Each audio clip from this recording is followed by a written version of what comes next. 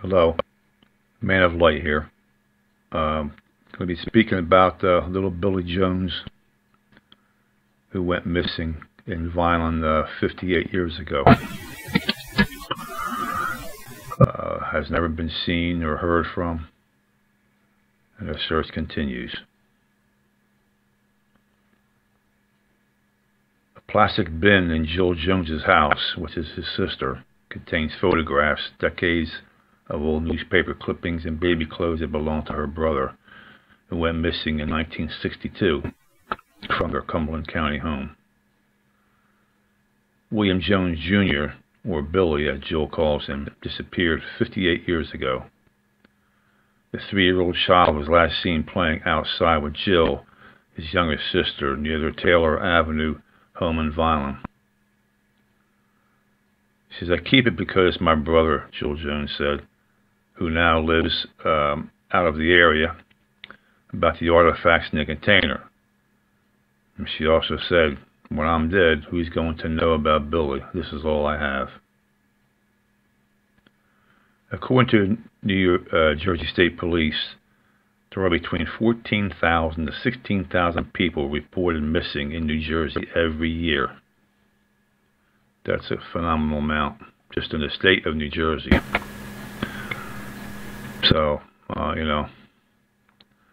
there are more than 1,100 unsolved missing person cases in New Jersey dating to 1969, State Police said. William Jones is not included in that statistic. Even so, authorities say they are still looking into the case. Special agent, FBI agent said, "We continue to work it."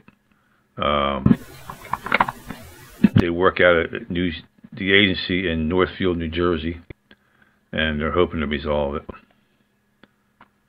The FBI is investigating with the assistance of the Vineland Police, which is now in its 5th decade. The longer it goes, the harder it is to solve, the agent said. At this point, because of the time, we're going to really need that person to come forward. William Jones was reported missing at 1 p.m. December 17, 1962, according to the FBI.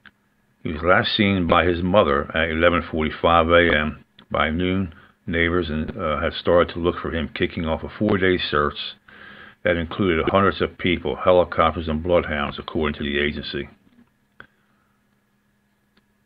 That's not a big gap of time. So someone has to be aware of what happened. Tips are coming from across the country related to Jones' disappearance. When leads come in, we run them down as fast as possible and as completely as possible, the agent said. He's somewhere, something happened to him.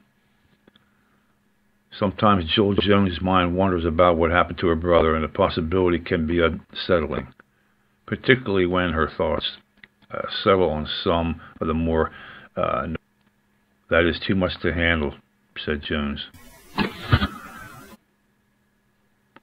But that's how your brain does to you, she's added.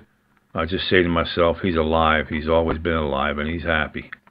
That's how she deals with it. William Jones' disappearance forever affected Jill. In the beginning, it affected her family life. Her dad drank, and they didn't talk about it much at home, she said.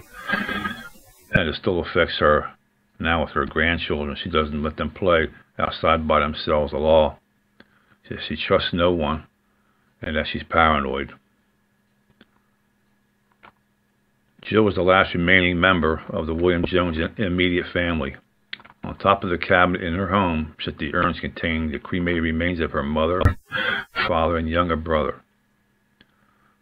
She also said that when someone you know dies, you know where they're at. But with Billy, you don't have an answer, Jill said. Well, I'm hoping that there is closure soon for Jill and her family. I can't imagine what she has gone through in the last 58 years of Billy being missing. I can't even fathom that, and I'm sure it'd be hard for anybody. I'm sure there's been many prayers and things that people had the thoughts about different things, and they try to help her out. They even had a psychic years ago tell her and her family that he was hit by a car and buried somewhere near the home, near the area where he was at. But for now, I'm going to leave you with this here. I will do a follow-up on my own investigation, what I found and what I was told from the spirit world.